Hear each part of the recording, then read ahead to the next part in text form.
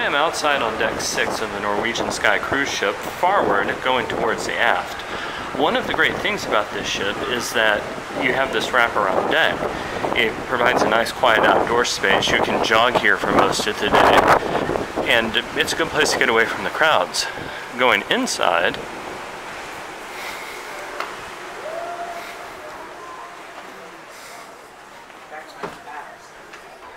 at the very front of the ship, you have the main showroom. I think they just got done playing bingo in here, but they have stage shows at night, individual seating, and bar service. It's also 2 deck. There are the stairs up. Going towards the back,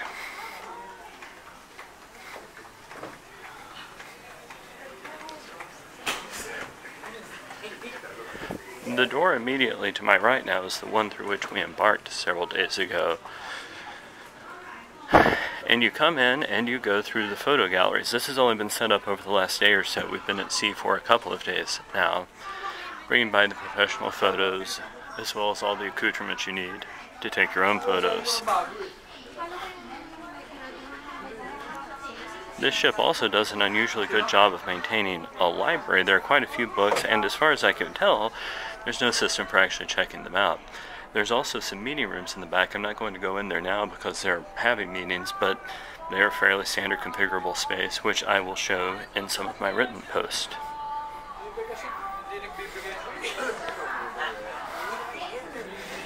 We're coming up on Captain Cook's bar. That's where they had luggage storage on the first day before the rooms opened. I believe they're doing some Chinese language lessons for children, which is a cool cultural enrichment experience. I haven't had the chance to actually sit at this bar, but it is a nice, solid indoor space.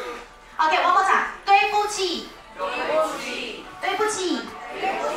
Okay, and last one, I want to ask, because today, 4th of July, everybody happy, right? So I wish I had the chance to sit there. One more time. We're now about to enter Dazzle's Cabaret, but before we do that, notice that that's the door to Le Bistro. It's actually located on the 5th floor, but to access it, you have to come in here on the 6th floor and walk down. Here in Dazzle's nightclub, I'm sure they do some nightclub things, but most of what they do use it for is various promotions and shows. When I walked through here earlier, they were using it so that people could learn more about emeralds and art and the other various things that they sell on board. Because it is a cruise ship, of course, they have a bar. That bar is located right over there. It's shut right now. Configurable individual seating as well as the stage area.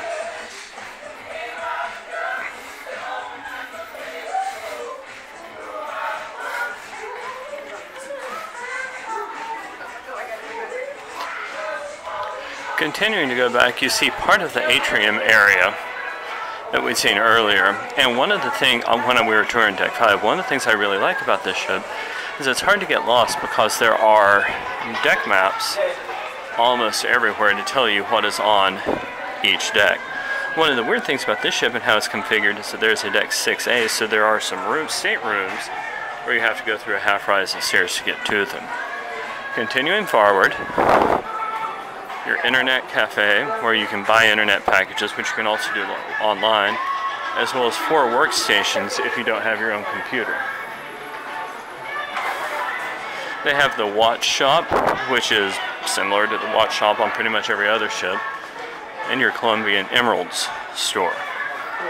Going forward, there are just staircases into the rooms, and well, it's a great seating area. There's no bar immediately next to it, but it is a great place to sit. Looking down now into the atrium, Deck 6 is again one of the main indoor passenger thoroughfares here. If you want to see more about the Norwegian Sky or other cruise ships or other travel adventures, we'd appreciate if you would follow us on Dine Drink Travel. You can find us on Instagram, Facebook, Twitter, as well as our webpage, www.dinedrinktravel.com. Thanks very much and happy travels.